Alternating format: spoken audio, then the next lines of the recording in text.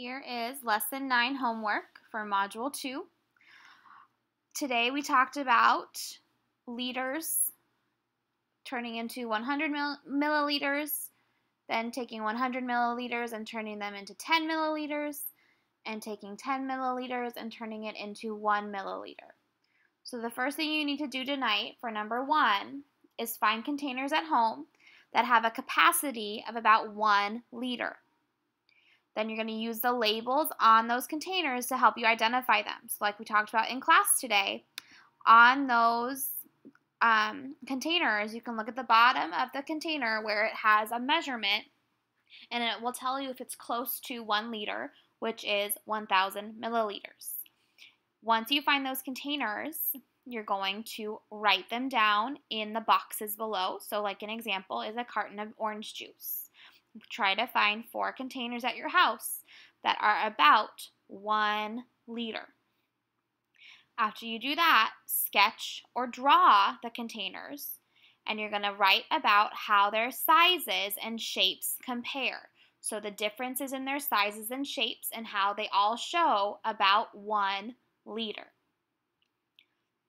Number 2. The doctor prescribes Mrs. Larson 5 milliliters of medicine each day for 3 days. How many milliliters of medicine will she take all together? I'm going to highlight some clue words. We have the word all together. We also have some numbers. 5 milliliters for 3 days. She's taking those 5 milliliters each day. Each is another one of my clue words. So when I see the words each and all together, I know I have to create a multiplication problem to figure out how many milliliters she will take all together over that 3-day period. So I'm going to start by creating a tape diagram. Within that tape diagram, I'm going to make my 3 days. So I have 1 day, 2 days.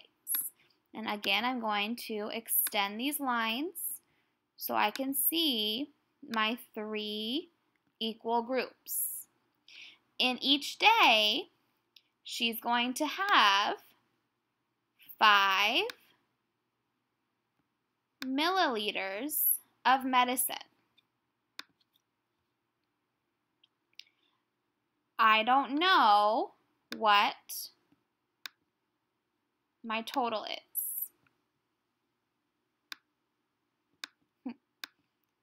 Sort of fun using the computer, right? So I'm going to create a multiplication sentence. I have 3 days, or 3 equal groups, times 5 milliliters equals, I can count by 5s. 5, 10, 15. That gives me 15 milliliters over a 3-day period. So, writing this as a sentence. Mrs. Larson will take 15 milliliters of medicine all together. Notice when I wrote milliliters, I wrote a lowercase m and a capital L. We use that capital L when we're talking about liters, because if we use a lowercase l, it looks like a 1, and it can confuse our addition or subtraction or any other type of problem. This comes to an end of the first side of Lesson 9 homework.